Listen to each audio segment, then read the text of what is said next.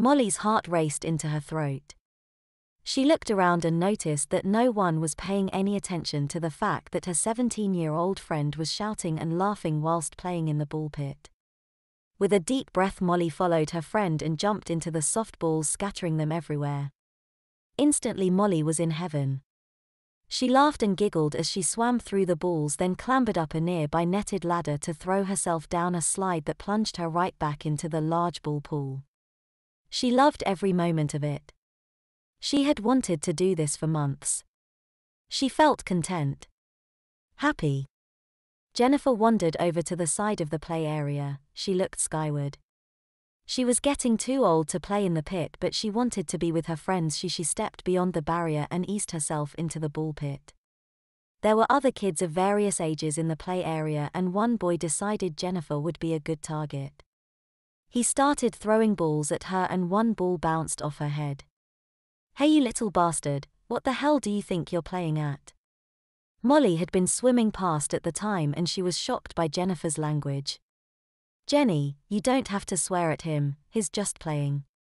"Yeah, but the little dick went and messed up my hair," she whined, regretting getting into the ball pit in the first place. Molly wasn't impressed by the swearing. She had been enjoying her little bit of innocence here in the play area, but Jennifer's potty mouth had ruined her mood. She dug deeper under the balls in the ball pit and pulled out the digital voice recorder from her pocket. She pushed the button, recognizing the fact that above the surface of the balls it had suddenly gone quiet. 18-year-olds do not know how to swear. She popped her head up over the balls and grinned at Jennifer, allowing the older 18-year-old to continue her rant. "He's such a stupid poo-poo Judy head. I hate him." Jennifer turned and stuck her tongue out at the boy, who mimicked her action and ran off laughing. Jennifer folded her arms, sulking. It was then that she caught her watch. Seeing the time, she gasped. "Hey Molly. Isn't your shift up now? Are you coming with us to stay over at my house tonight like we discussed?" Molly nodded enthusiastically. She had been looking forward to the sleepover all day. Sarah clapped happily. "Yay party." She threw her fists up into the air excitedly, scattering balls everywhere, causing Molly to laugh as the balls showered down on her. The three friends clambered out of the ball pit. Molly looked back at it wistfully. It had been such fun playing in there. A dream come true. She patted her pocket, feeling the bulk of the recorder there. How much further could she take this dream? She gathered her bags that she had brought to work with her in anticipation of the sleepover and said goodbye to her work colleagues as she followed Jennifer and Sarah out of the restaurant. Sarah and Jennifer chatted animatedly about school and the latest episodes of their favorite drama series, whilst Molly hung back a little, contemplating her options.